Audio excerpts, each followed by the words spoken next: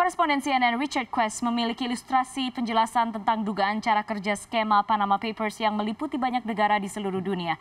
Simak ulasan pembawa acara Quest Means Business ini.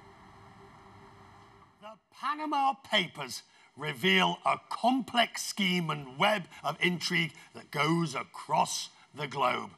Those who were using the offshore companies, the clients, did so by hiring intermediaries, 14,000 banks, law firms, and other middlemen. The main destinations were Hong Kong, the United Kingdom, Switzerland, and the United States. Now, it's these intermediaries that dealt with Mossack Fonseca in Panama City. In fact, Mossack Fonseca may not even have known the true identities and owners of all the various shell companies that they set up. But they were setting up these shell companies and these nominees on an industrial scale. There were 113,000 set up in the Caribbean around the British Virgin Islands, followed by 48,000 in Panama itself.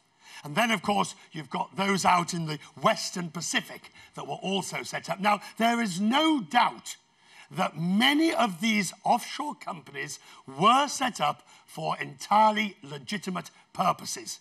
But the size and scale of this operation and the people who were involved leads perhaps no one in any doubt that there were also nefarious motives, which will have included the avoidance of tax, money laundering, shielding from creditors and spouses, and of course, the avoidance and dodging of sanctions.